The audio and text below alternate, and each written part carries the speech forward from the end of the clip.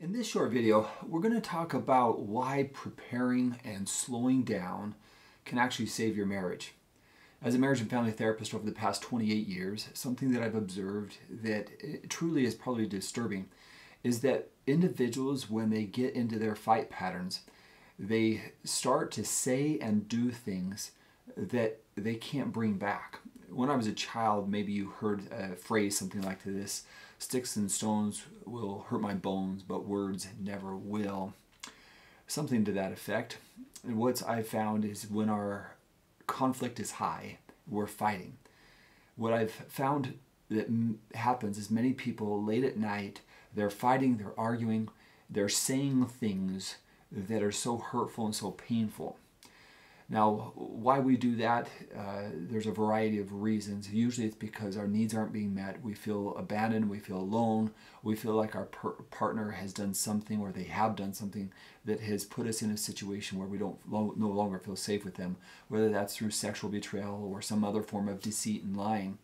We often get into a place where we spend all hours of the night trying to talk through things. Now, I'm going to emphasize here that if we're going to save our marriages, we have to learn how to prepare to communicate so we can authentically communicate what we're trying to say.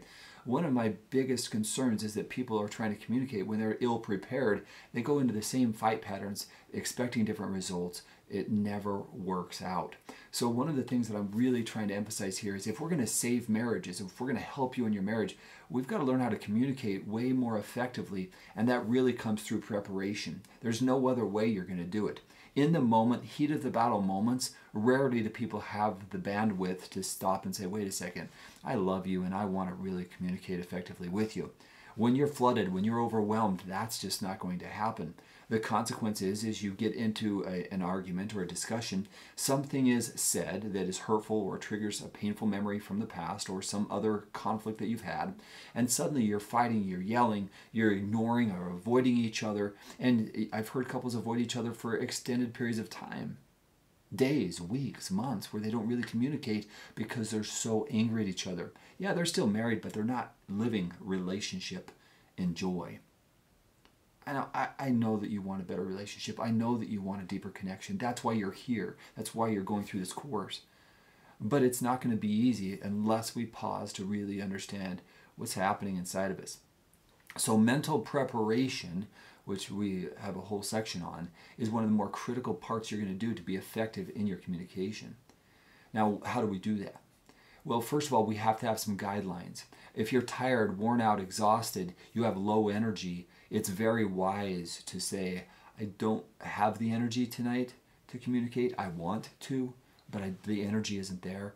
Can we set aside some time? And this is a critical part. Can we set aside some time tomorrow or on the weekend where we can really sit down, and I'm going to do some mental preparation so I can understand what I'm trying to say, and try to prepare so I can understand what you're trying to say. What we'll go through another time called deep listening. This is much more effective in our communication if we can approach it this way. So I'm encouraging you to have the bandwidth to recognize my bandwidth's low. So recognition, I don't have the energy right now, but come back. Let's talk about it tomorrow morning. Let's set aside some time tomorrow, this weekend, so we can really have a meaningful conversation about this very important topic. Now, do you see, just even in that conversation, I'm showing that I care. I'm showing that I want to do this right. If you guys as a couple can pause just to do that part of it, you're going to be more effective. But you need to make sure that you come back to it. Not coming back to it is non-valuing to the relationship and to your partner. Coming back to it is the ability to say, I love you, this relationship. And right now I don't know what to say, and do it in a healthy way. If you can prepare that way, you're going to be much better off. Now let's go give another example. Let's say that you have a frustration with your partner and you're struggling to really say it the way you want to say it.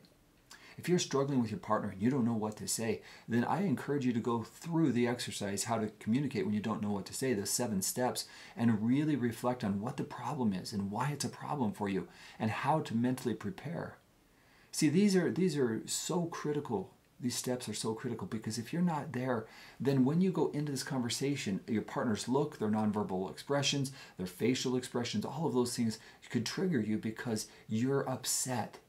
But if you understand that this is what I'm trying to communicate, and you're trying to communicate effectively, how do I get this across? If your partner can hear you, and if you're both willing to go through these exercises, when you get to bumps in the road, difficult conversations, you're just going to be more effective. So preparation for communication is one of the most overlooked things you can do to improve your communication. And then truly trying to understand each other, which we refer to as deep listening, which is a skill that we learn, which we'll talk more about. If we can learn to do it effectively, we're going to prepare in advance, then we're going to listen to each other through the deep listening exercises, and we're going to have better outcomes. So mental preparation is actually one of the most overlooked things to effective communication. So I invite you to step back and evaluate, what am I trying to say? How am I doing this? Go through the 7 steps of how to communicate when you don't know what to say. And what you're going to find is you go through this and you develop that as a habit in your communication. No longer are you yelling and screaming at each other. You're communicating what's really important to you. And that's a more effective approach. That's how you can save your marriage. But if you just keep doing what you've been doing, eventually you both get worn out, burned out, tired out, and you begin to feel hopeless or helpless. I'm trying to help you avoid that so you can save your marriage by communicating what's really happening inside of you. If you both are willing to do this, then you're both going to become more vulnerable with each other, and you're going to feel safer as you communicate. Thank you very much.